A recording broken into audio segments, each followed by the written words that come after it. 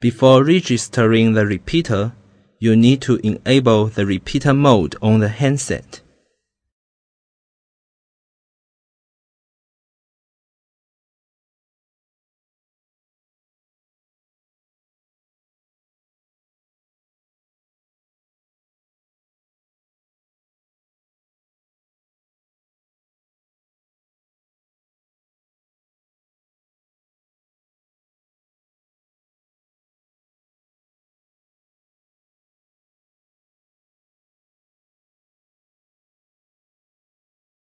Switch on the repeater for 1 to 5 seconds,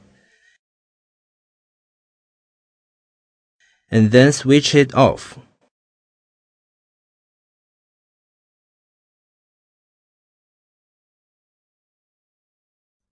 Long press the paging key on the base station until first LED flashes. Switch it on once more and leave it here. Wait for a while if the LED flashes fast without interruptions. Press #*9 and the off hook key on the handset. The LED indicator illuminates.